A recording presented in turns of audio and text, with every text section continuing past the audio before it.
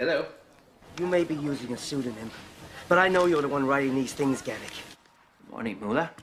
I can't print this. Your last article was bad enough. He'll destroy my presses and sabotage my business. He won't destroy your presses. He needs them to print his paper. If anything, he'll destroy me. You're playing a losing game, my friend. We have a contract, Mullah. I expect you to honor it. You're not long for this world.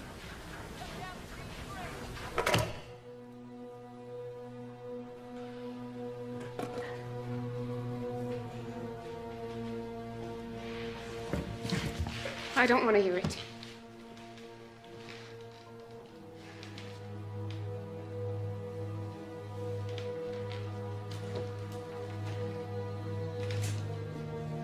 Extraordinary times demand extraordinary measures. This isn't about history. This isn't about politics. It's about your life, Fritz, which also happens to be mine.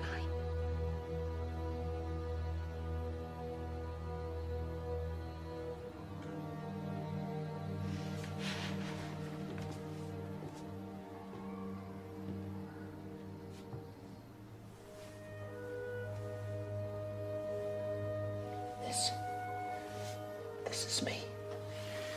And this is you. Two individuals with different ways of thinking. But look what happens when we come together.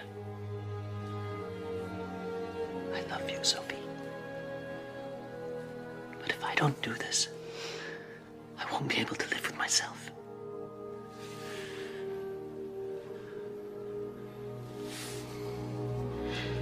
I'm frightened, Fritz.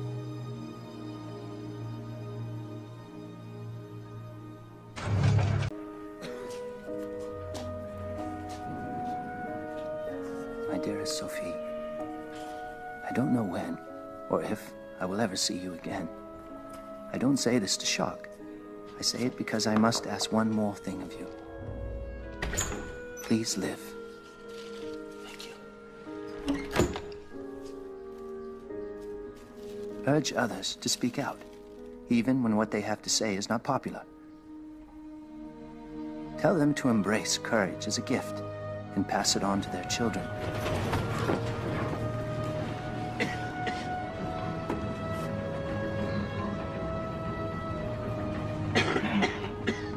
Where are we? Just outside the village of Dachau. What are we doing here?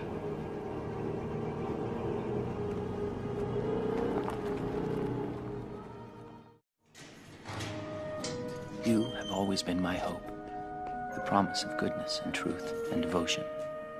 Knowing that those qualities still survive in this world lets me leave it with a lighter heart.